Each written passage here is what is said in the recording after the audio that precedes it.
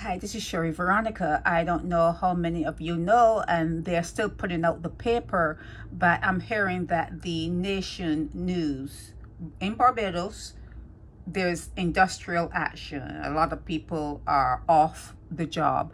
Now, then, are they off the job and standing outside the building? Maybe not. Are they off the job and staying home? Maybe yes. But that's what I'm hearing. I'm hearing that there's industrial action at the Nation News, and people who call to run some ads and that kind of stuff, they've been told, call back another day, come back, call back tomorrow. Yeah, so that's what I heard. Nation News in Barbados, there's industrial action, and although they're putting the paper out, I don't know how that's possible if there's industrial action, but this is what I'm hearing, and I'm putting this out to you. You can advise me in the comment section if it's true or if it's not true, what I've heard, and how are they putting out the paper. Yesterday was not a paper, really. Yesterday was bad.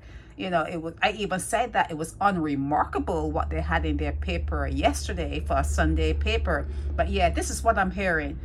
It's up to you, people in Barbados, to fill in the blanks, fill in any blanks, and update Barbadians in the comments section of my YouTube channel as to what I've heard and how good the news is, how bad it is. Hey, we're open for all kinds of comments. Just be respectful. Okay?